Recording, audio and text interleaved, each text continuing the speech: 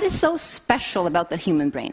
Why is it that we study other animals instead of them studying us? What does a human brain have or do that no other brain does? When I became interested in these questions about 10 years ago, scientists thought they knew what different brains were made of.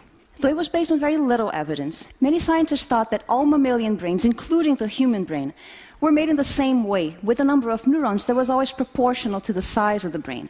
This means that two brains of the same size, like these two of a respectable 400 grams, should have similar numbers of neurons. Now, if neurons are the functional information processing units of the brain, then the owners of these two brains should have similar cognitive abilities. And yet one is a chimp, and the other is a cow. Now, maybe cows have a really rich internal mental life and are so smart that they choose not to let us realize it. But we eat them.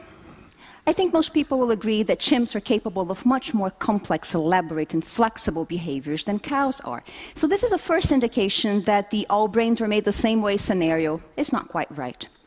But let's play along.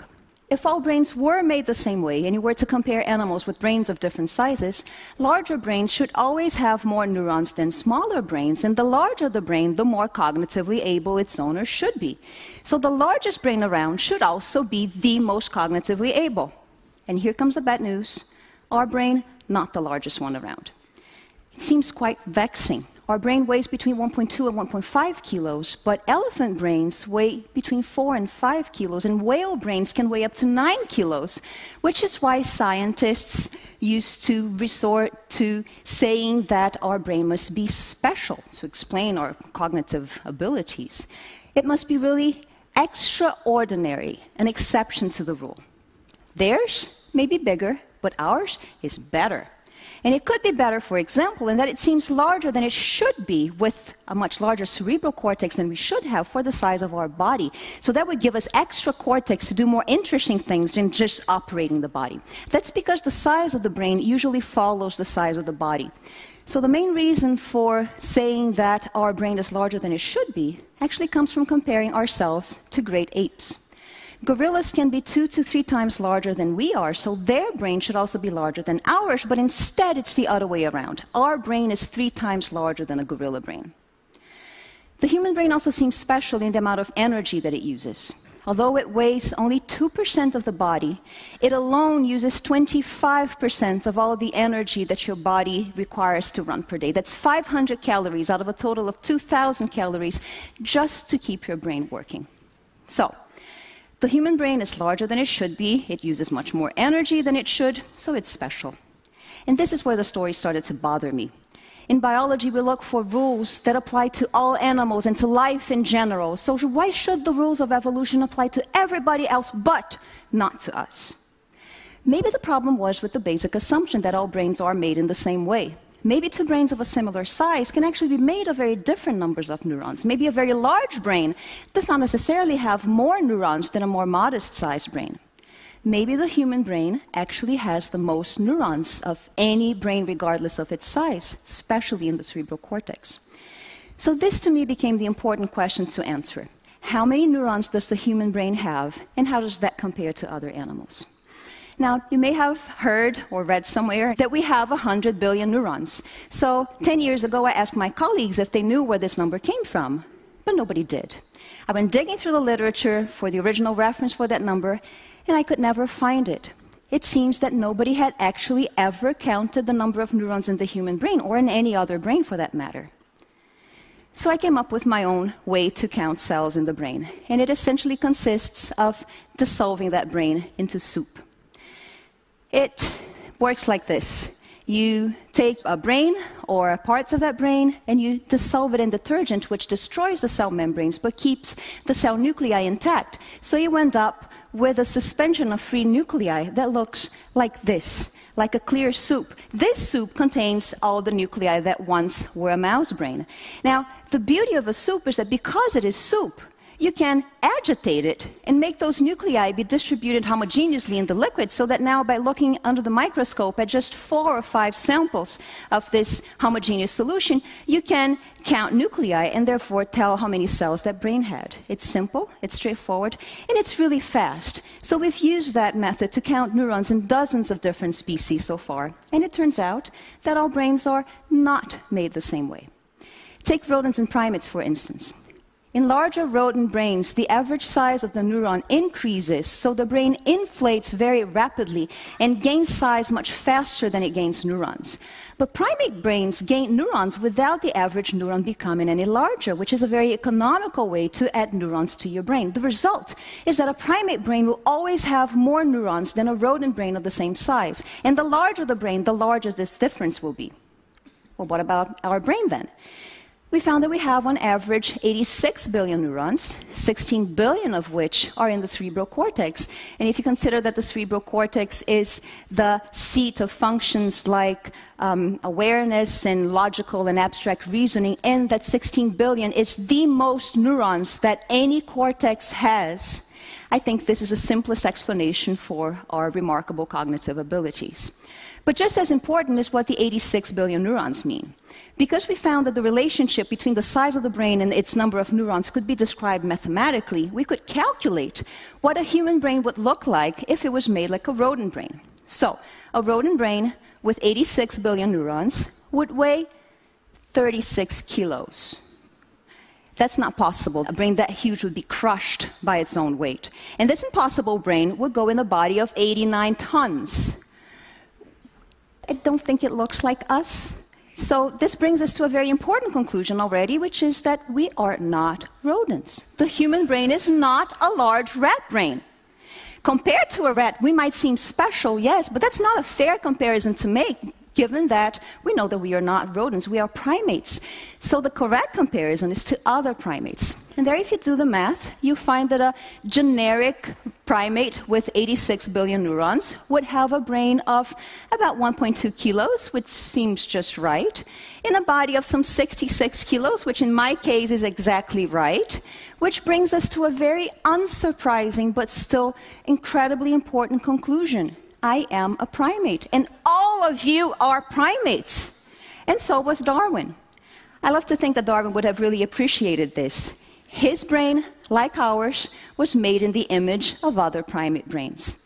So the human brain may be remarkable, yes, but it is not special in its number of neurons. It is just a large primate brain. I think that's a very humbling and sobering thought that should remind us of our place in nature.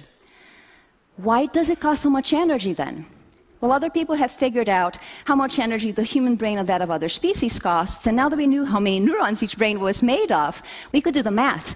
And it turns out that both human and other brains cost about the same, an average of 6 calories per billion neurons per day.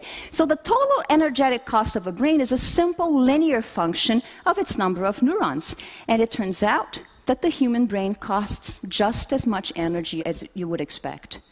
So the reason why the human brain costs so much energy is simply because it has a huge number of neurons. And because we are primates with many more neurons for a given body size than any other animal, the relative cost of our brain is large.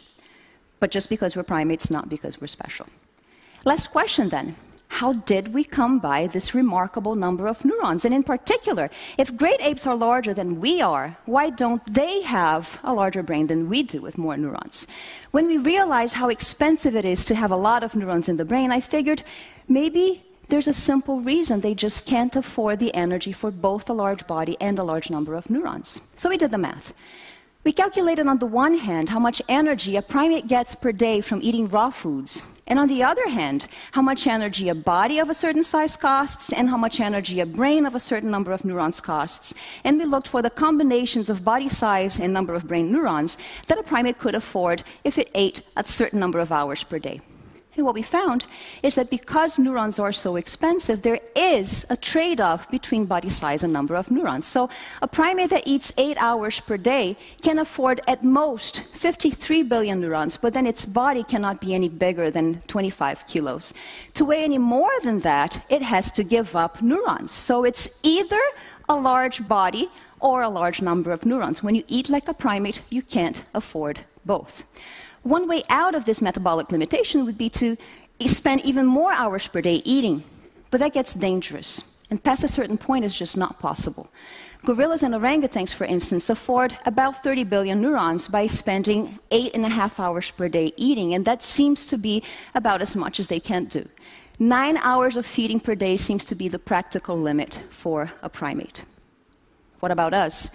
With our 86 billion neurons and 60 to 70 kilos of body mass, we should have to spend over 9 hours per day every single day feeding, which is just not feasible.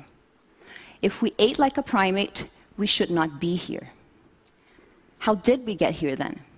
Well, if our brain costs just as much energy as it should, and if we can't spend every waking hour of the day feeding, then the only alternative really is to somehow get more energy out of the same foods. And remarkably, that matches exactly what our ancestors are believed to have invented 1.5 million years ago when they invented cooking. To cook is to use fire to pre-digest foods outside of your body. Cooked foods are softer, so they're easier to chew and to turn completely into mush in your mouth. So that allows them to be completely digested and absorbed in your gut, which makes them yield much more energy and much less time. So cooking frees time for us to do much more interesting things with our day and with our neurons than just thinking about food, looking for food, and gobbling down food all day long. So because of cooking, what once was a major liability, this large, dangerously expensive brain with a lot of neurons, could now become a major asset, now that we could both afford the energy for a lot of neurons and the time to do interesting things with them. So I think this explains why the human brain grew to become so large, so fast in evolution, all the while remaining just a primate brain. With this large brain now affordable by cooking, we went rapidly from raw foods to culture, agriculture, civilization, grocery stores, electricity, refrigerators, all those things that nowadays allow us to get all the energy we need for the whole day in a single sitting at your favorite fast food joint. So what once was a solution now became the problem. And ironically, we look for the solution in raw food. So what is the human advantage? What is it that we have that no other animal has? My answer is we have the largest number of neurons in the cerebral cortex, and I think that's the simplest explanation for our remarkable cognitive abilities. And what is it that we do that no other animal does, and which I believe was fundamental to allow us to reach that largest number of neurons in the cortex? In 2 words, we cook. No other animal cooks its food. Only humans do, and I think that's how we got to become human. Studying the human brain changed the way I think about food. And I'll look at my kitchen and I bow to it. And I thank my ancestors for coming up with the invention that probably made us humans. Thank you very much.